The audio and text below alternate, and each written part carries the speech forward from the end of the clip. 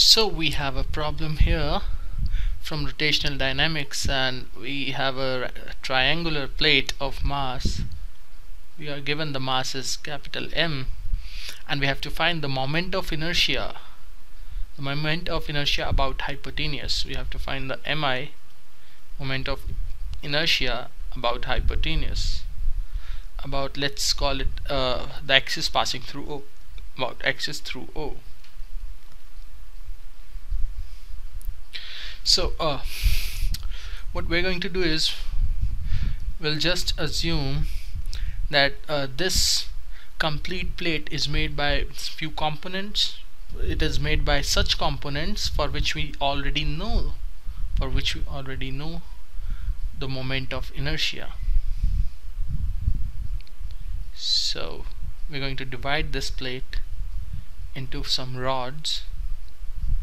So let us suppose we move in perpendicular direction, and after x and at some distance, let's take this element here. We take this element, thickness dx at distance x.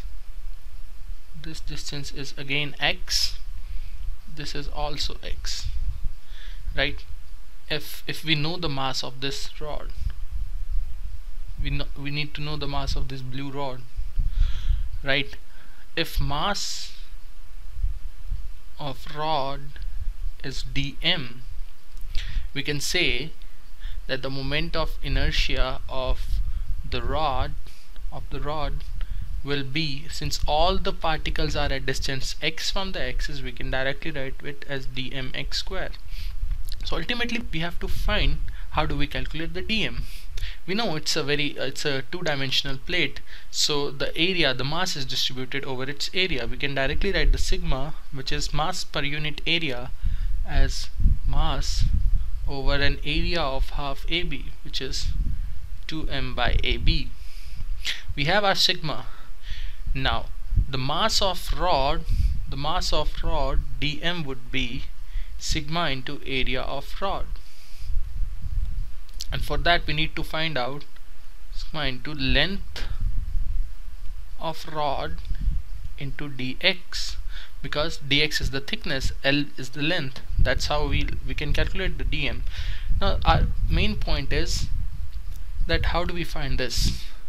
Pause here and think for a moment. How do you find the length of the rod? It's a basic geometrical question. The physics is almost complete here for us. Okay, so we know that if this part is x, this length can be written as this length is x cosecant theta. So the left part, this will be x cosecant theta a minus x cosecant theta, because this complete length was a, this is x cosec theta. We can write the remaining length as a minus x cosecant theta. Similarly, we know that ratio of this height, right, ratio of this height divided by this a minus x cosecant theta must be tangent of theta. So this must be base times tan theta, which is a minus x cosecant theta into tangent of theta. So we know our heights. We can definitely write the value of our complete length of the rod. So we can write the length of rod. So length of rod would be a minus x cosecant theta, a minus x cosecant theta bracket the root of 1 plus tan square theta. I'm finding the base square plus perpendicular square, so we'll take this part out, a minus x cosecant theta. Inside will be left with 1 plus tan square theta, which can be written as secant theta. So it is a minus x cosecant theta secant theta. So we know the length of the rod. We can directly write that the moment of inertia of rod would be sigma a minus x cosecant theta into secant theta, which is, we've written the length of the rod, into, we've written now mass, the complete mass of rod, into x square, dx into x square.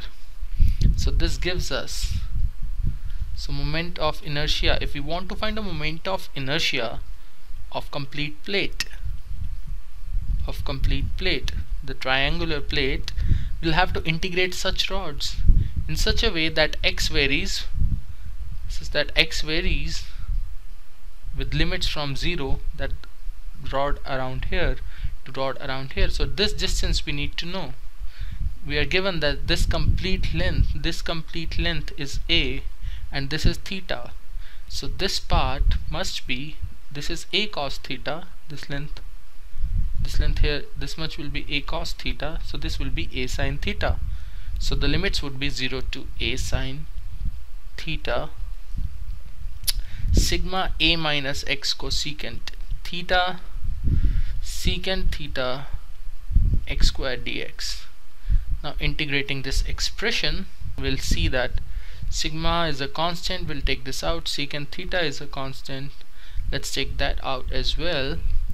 Then we are left with integration of x squared dx, ax squared dx, minus integration of x cosecant theta, cube cosecant theta dx, limit 0 to a sin theta, 0 to a sin theta, right? So we can write it as sigma secant theta bracket a into a cube sin cube theta divided by 3 minus a to the power 4 sin to the power 4 theta cosecant theta divided by 4. Taking the common part out, sigma secant theta into a to the power 4 sin cube theta into 1 by 3 minus 1 by 4. So this gives us sigma secant theta a to the power 4 sin cube theta into 1 by 12. Putting the value of sigma we know was 2m by AB, so it is 2m divided by AB. Secant theta from the triangle, we can see triangle that it's just length of hypotenuse divided by the base into sin cube theta, which is nothing but b cube divided by square plus b square to the power 3 by 2, right? So, and into a to the power 4. So this essentially gives us 1 by 6 into mass into m into a square b square divided by into a square b square divided by a square plus b square. So this expression, we can see a square b square by a square plus b square. Okay, we can see that this length, let's make with green, this complete length, if we call it r, we can see that r is nothing but a sin theta. That was the upper limit, right? So putting in value of sin theta, we get this is a, sin theta is b by hypotenuse, which is under the root of a square plus b square. That's r. And what we've found in the expression is nothing but this is just r square. The denominator is just a square plus b square and not the whole square. Make sure you correct that. This part is r square. So we can say that this is 1 by 6 m r square. For a triangular plate, the moment of inertia about the hypotenuse can be written as 1 by 6 mass of plate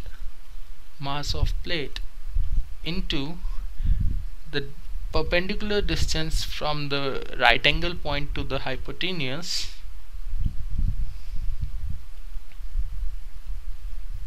from right angle point to hypotenuse square. So this is our formula for that. We've derived it. Okay.